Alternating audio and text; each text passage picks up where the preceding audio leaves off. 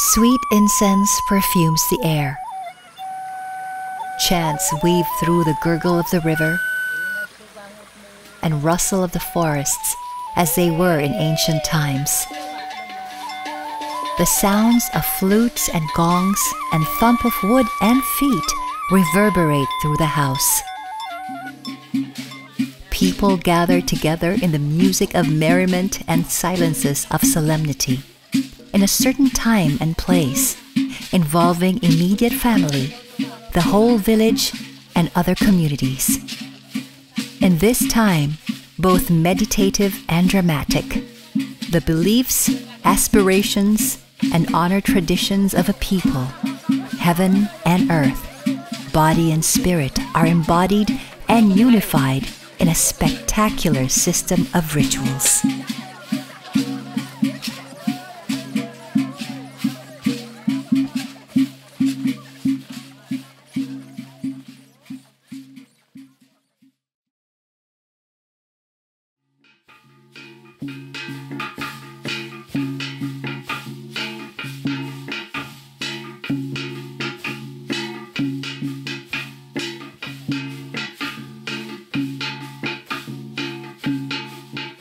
The Subanen is an indigenous people in southern Philippines whose traditional homeland is the Zamboanga Peninsula of western Mindanao. The Subanen, whose name means people of the river, are traditionally Swidden farmers, animistic with a rich culture, seen through their traditional crafts such as vernacular architecture, basketry, embroidery, mat weaving, and art forms such as music, dance, and oral literature. Some elements of Subanen traditional culture and way of life have changed or been lost over the course of time, but some have endured, including the Buklog.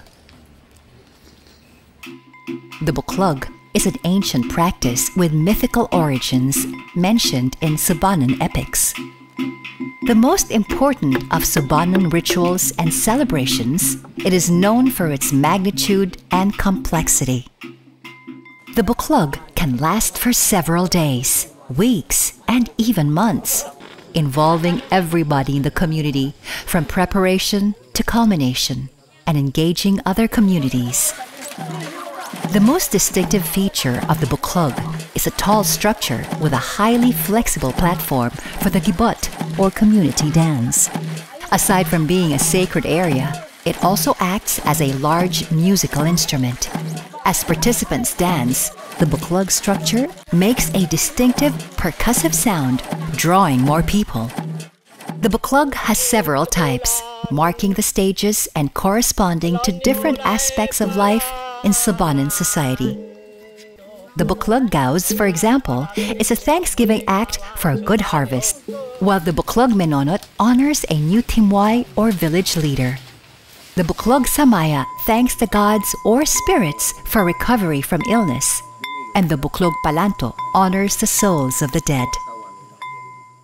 A ritual specialist called Balyan officiates the Buklog and its series of attendant rituals with help of the timway.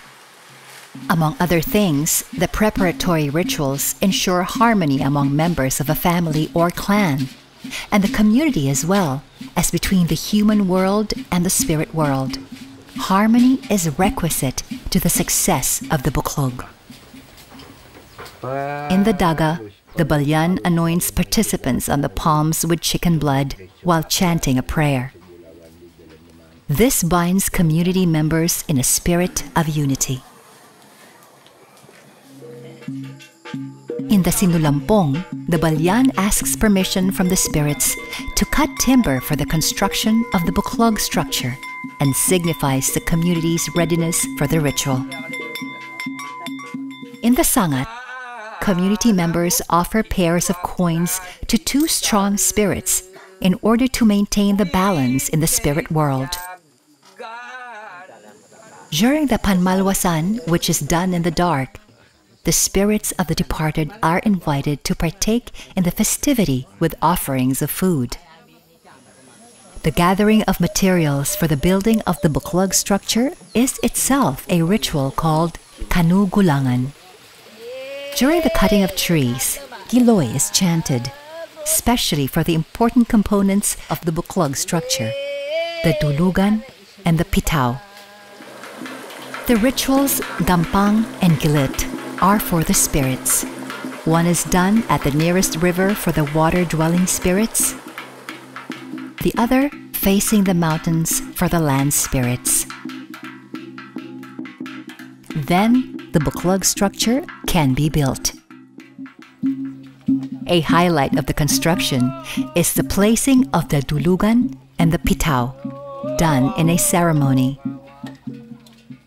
The dulugan, a hollowed-out log, is placed under the Buklog structure in a trench at the center of the ground, while the pitaw floats above it, piercing through the platform at the center of the structure. While people dance, the pitaw and the dulugan hit each other like mortar and pestle, making a booming sound. The Buklog structure is connected to the house by a stair bridge called titay, through which participants enter, creating a representation of man's journey from the mundane to the sacred. The series of Buklog rituals culminates in the gibat, a dance by the community and visitors on the bouncy platform. Their movements resonate throughout the Buklog, producing a booming sound. The gibat can go on all day and all night long for several days. It is a moment of joy, excitement, and togetherness, a sense of play, as a ritual. As the Subanen society changes over time, the holding of the Buklog becomes rarer. The influence of other cultures has increased, and the economic conditions of the society have also been altered, threatening most elements of Subanen culture, especially the Buklog ritual. The present political and religious systems have also negatively interfered with the transmission of values, knowledge, and skills of the Balyan to the future Balyan. But it still survives to this day, and its perseverance may owe to the fact of its extensive and multifarious significance. Other than the religious, it embodies the social, cultural, political, and creative values and expressions of the Subanen people. In the most recent Buklog, called Buklog Tindig, several municipalities all over the Zamboanga Peninsula have pledged to preserve this important aspect of Subanen culture and identity. Many of the attendees brought along their children in the hopes of passing down the experience, knowledge, and the values of the Buklog ritual. The Buklog Tindig, meaning Buklog of Resurgence, is an example of how an ancient ritual remains relevant in modern times. The Buklog is unique, and its significance and symbol is universal. With its emphasis on harmony in the family, community, and the human and spirit worlds, the Buklog remains to be a unifier of people.